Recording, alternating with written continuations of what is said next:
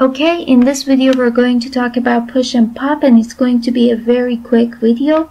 Sometimes the reason for using push and pop can be different reasons. Sometimes you have so many values and you don't have enough register for them to use it, or sometimes you need to use a register for a couple of purposes.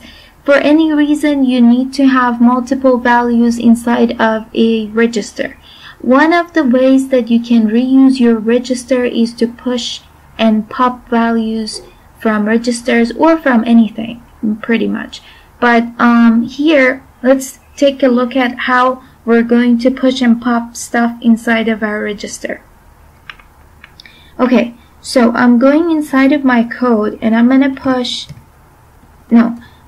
move EAX. I'm going to move 5 inside of EAX, and then I'm going to push EAX. After that, I'm going to move 10 to EAX, and I'm going to call WriteDec on it to show you what's inside of my register.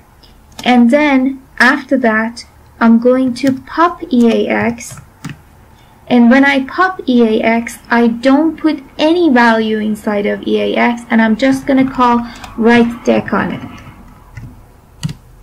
So let's see what I did here. I first put 5 inside of my register EAX, and then I pushed it inside of stack, and that 5 is going to go inside of my stack, and EAX, I moved 10 inside of EAX, and I called WriteDec on it. So with the first WriteDec, we're going to get number 10, and with the second one, I popped EAX, so that means I took the value back from the stack and I put it back inside of EAX, and when I call WriteDec on it, I have to get 5.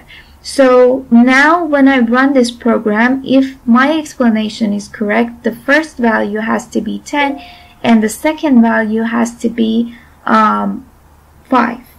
And I'm going to call CRLF so we have a space between them so we can see them better.